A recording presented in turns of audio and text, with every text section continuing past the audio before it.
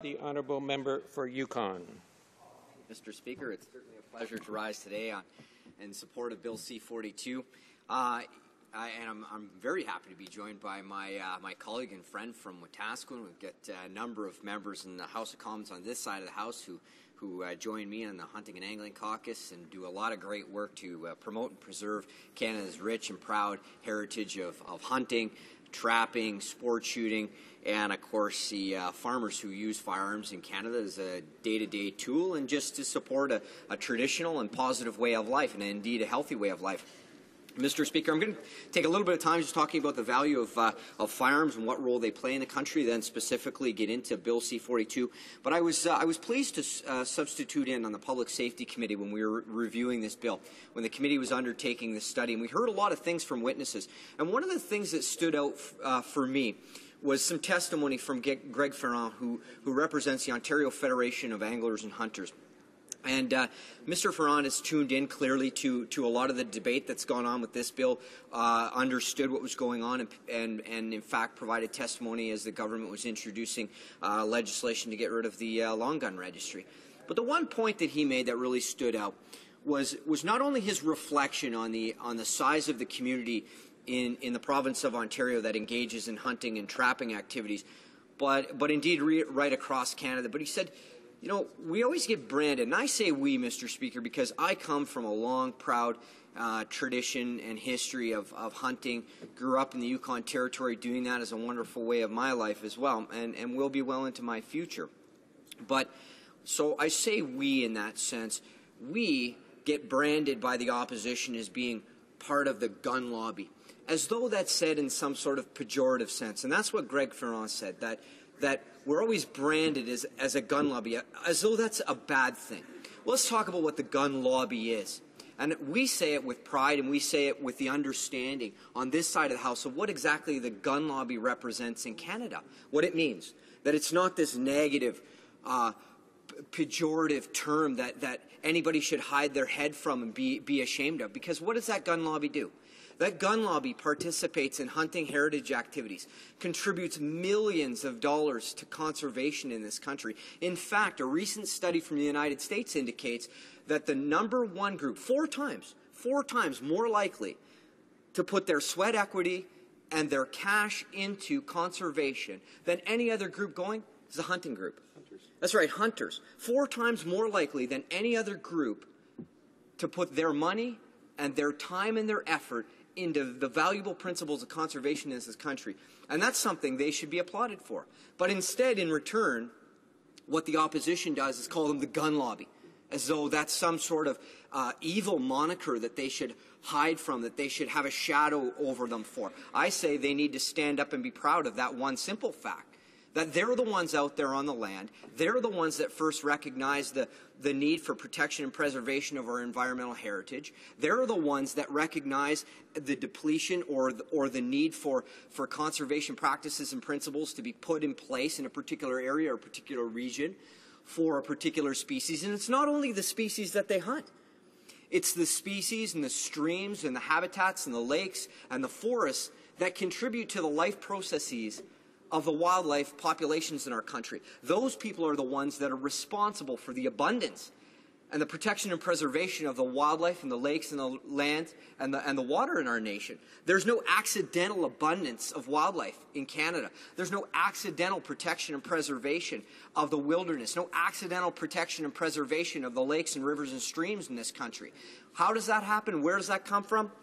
The gun lobby, the hunters, the anglers, the trappers, the sport shooters and the athletes, the people that own guns and carry guns and spend time in the wilderness. Where do we get our safety laws from? We didn't create them here in the House of Commons, did we? No, anybody who owns a gun in this country knows, as ethical, safe, and law-abiding people in Canada, that they were the first to promote. They were the first to teach safe ways of handling firearms. They were the ones that developed the 10 rules of firearm safety that those on the other side of the House couldn't list 3 of. But probably 90% of the members on this side of the House know them inside and out as though it's a Bible class. It was created by the hunting community and not by politicians. So we can thank the gun lobby, and we can thank the conservationists, we can thank the hunters and the trappers and the sport shooters and the athletes in the country who use firearms in a safe, responsible, and ethical way every single day in this country for the fundamental rules that we now call laws. Isn't it ironic that we're in here standing up to defend laws or change laws or alter laws, the very laws that that community generated themselves? Why? Because they understand that firearms come with responsibilities, that firearms are a tool to protect and preserve an important way of life, but they do come with responsibility. And it was those groups, and those groups first, not the House of Commons, not provincial legislatures, but those groups first that created those laws. So, Mr. Speaker, I'm proud to talk about the measures we're taking in C-42 to ensure that those people that created those laws and do so much for the conservation, preservation and protection of a great way of life in this country aren't burdened by red tape that's unnecessary, aren't considered criminals at first blush, and aren't considered criminals because of paperwork errors. So Bill C-42 will merge the possession and PAL licenses to give them more opportunity to own firearms, to simplify things, to reduce some of the red tape. It will merge some of the ATT conditions and put them just on one license, so there's a condition for that license instead of a whole bunch of other papers of authorization that can inadvertently trip people up and, in fact, make it more difficult for law enforcement to determine whether or not a person's in legal possession of a restricted firearm when they're going to and from a range. It makes sensible measures so that they can transport firearms to shooting ranges and gun shops and to a police station or a point of entry. All these things that they could do in the past, but now can just have that on one license instead of multiple licenses.